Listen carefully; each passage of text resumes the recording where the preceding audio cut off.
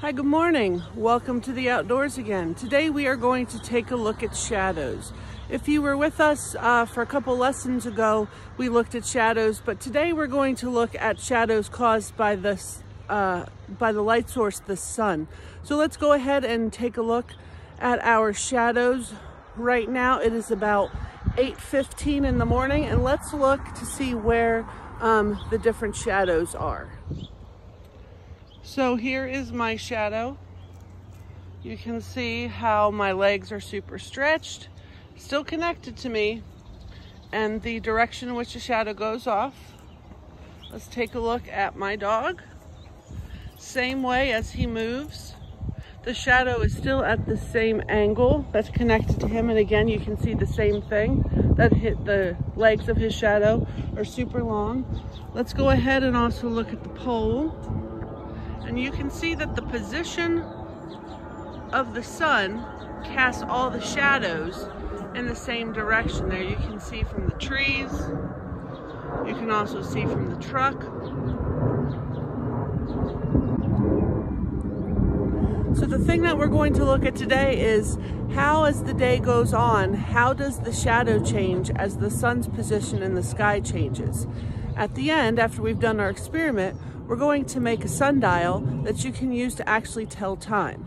So I will meet you back here around lunchtime and we will check our shadows again. Again, you want to try to stand at the same spot and make sure that you pick an open field so that you are sure to have the sunlight at all times of the day.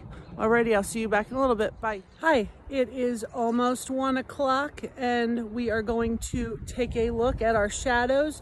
We are in the same spot where we were this morning, because remember, shadows will fall on either side of you depending on where you are in relation to the sun. So for this experiment, it is important that you're in relatively the same spot each time you check your shadow at different times throughout the day. So let's look at where our shadow is right now around 1 o'clock. So there are my feet. You can see that my shadow is much shorter. I'm actually standing on my legs, and it's right next to me.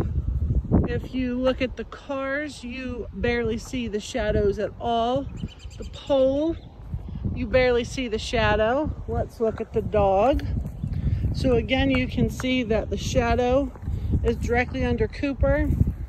It's not sticking out way to the side like it was before. So again, it's right afternoon. It's actually at 1 o'clock. Right around noon, the sun is directly straight up in the sky. So you can see that even though it is an hour past, the sun is still fairly straight up in the sky, which causes the shadow to be close to directly under us. So we will check back here in a couple of hours later in the evening around 5 or so, and we will check to see how the shadows have changed once again. We'll see you in a little bit. Hi, it is now 6 o'clock. Let's go ahead and take a look at our shadow. So now you see that the shadow is going the completely opposite direction as it was this morning.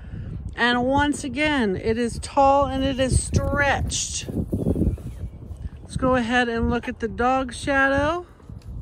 Again, everything is going at the same angle.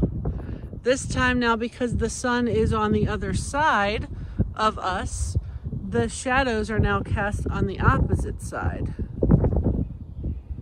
So you can see a huge difference between the shadows at 12 and the shadows from now. So let's go back inside and learn a little bit more about the shadows and how we can actually use the moving shadows throughout the day to help us tell time.